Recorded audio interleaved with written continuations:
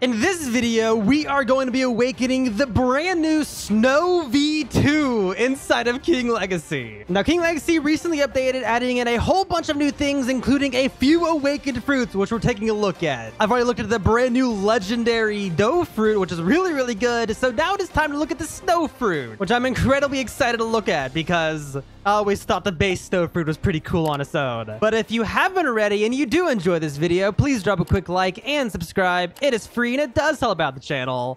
But let's go ahead and get started. Okay, let's do this. So King Legacy update, if you don't already know, I've already taken a look at the dough fruit, as I said in the intro of the video. So now it is time to look at the brand new snow fruit. This one right here. Now you're going to need 5 of these in total if you do want to awaken this. And yes, I'm using awakened dough right now, but you want 5 in total because they changed how awakens work. So based off of the rarity is how many fruits you need to awaken it. So like common is 10 fruits, uncommon is 8, rare is 6, epic is 4, and then legendary is 2. But we need 5 in total because you need to have eaten 1 and then you need an extra 4 to actually awaken it. So let's go ahead and take out our snow fruit. And I've only ever used this fruit once, and it's on my alt account that AFK grind on, which has not AFK in a long time.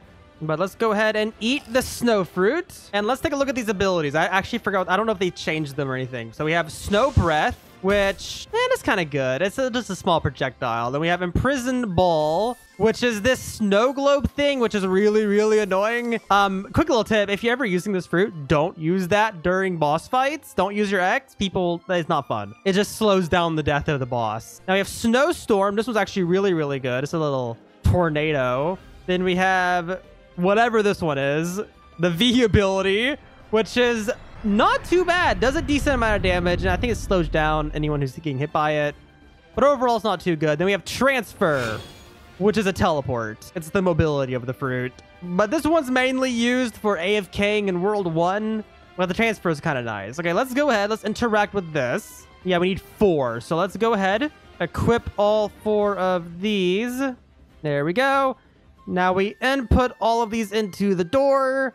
And now we have access to awakening this fruit. Let's see how expensive it is. No, that's not too bad. Yeah, this one's about the same price as dough fruit was. 325. So it's cheaper. It's 200 gems cheaper than dough.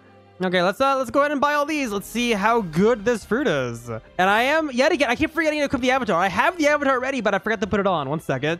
We always have to look the part. It's not too bad considering she doesn't have any faces on Roblox. But Monette, okay, let's go ahead and look at her awakened fruit because this is her fruit in the anime. So we have Frost Flake, which, ooh, gives a nice little snowflake in my hand. If I throw it, oh, that's not bad. Drags him forward and backwards. Really, really good damage though.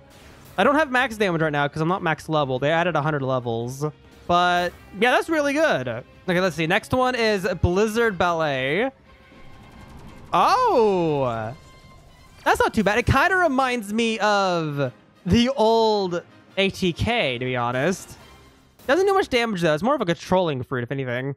Because I bet they can't do any attacks during it. I guess that's not too bad. It could be a lot better, though. Next is Frost Card Play, the C ability. Ooh. That's not bad. That's kind of cool. I like how this is the most damage an ability has, though. The C ability. Oh, I missed that time. So it sends out 3 attacks that hit at a range. Does it, like, hit at a less of a range if I'm really close to something? Yeah, so this is probably something you want to, like, near the ground like this. I mean, that's not too bad. It could be a lot more damage, though. Okay, let's see. Now we have a Blizzard Zone. Oh, wow. That is way bigger. I like that. That's 1 second. I want to do that one more time. I want to see what it does to my avatar. Oh. Yeah, that's not too bad. Doesn't do a whole lot of damage, though, but hits everything, so can't hate against it. Okay, let's see. We have our E ability also, the Winter Wing. Oh. What did that do? Wait, did that boost damage? What did that do? Do I have to hold it? I'm just tapping it. 1 second. They completely removed my arms, though. At least it's accurate. What is Winter Wing doing? Other than the fact that it's removing my arms. Okay, that's broken. So I'll have to wait for them to fix that, I guess. I will say it's kind of funny. I can swing a sword without arms. Okay, we'll look at this flight ability in a moment because they need to fix it. That's probably why this video is so much later than the other awakening video, just because I need to wait for the winter wing to be active. Okay, I took off the wings. Apparently it's fixed now. Let's go ahead and press E and see what it does. Oh, look at that. It actually does replace the hands too. Oh, when I click, it does the attack. The same attack as the Z. Only different. And I can't actually use my other attacks. Yeah, it's not letting me use my attacks. That's the only ability. It's the only thing I have now. That is pretty cool though. Like overall, I like this. It is kind of disappointing you can't use the other attacks, so I feel like she should be able to, considering she can do this. But it's a nice fly. It's a permanent fly too. There's no like bar to slow you down, like that tells you when you're almost done. This one just runs. Yeah, I like this one. This one's really good. It actually replaces the arms with the wings because she doesn't have wings on her back. I just have that because there's no like items on that, like on Roblox. But yeah, that is amazing. Huge fan of this flying animation. Yeah, pretty good fruit overall. I don't know if it's as worth it as some of the others. I still think this one would be definitely heavily outcast from Doe. Doe would kill this one easily. Gate, obviously, because that fruit's unstoppable even with the nerf. Probably more tolerable now, if anything.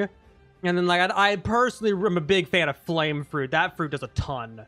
But it's very good Awaken, though. I'm very, very happy with it, nonetheless. I can't think of any other games that have the Snow Fruit. If you know of any that has a Snow Fruit and, like, with the wings as the arms and everything, let me know. Because I think this is really, really cool. But yeah, I do like the abilities on this fruit. Even though they probably aren't the best, I do think overall they are pretty cool, especially the Blizzard Zone. I like the Blizzard Zone a lot. This is probably my favorite ability it has. There's also this one, which isn't too bad.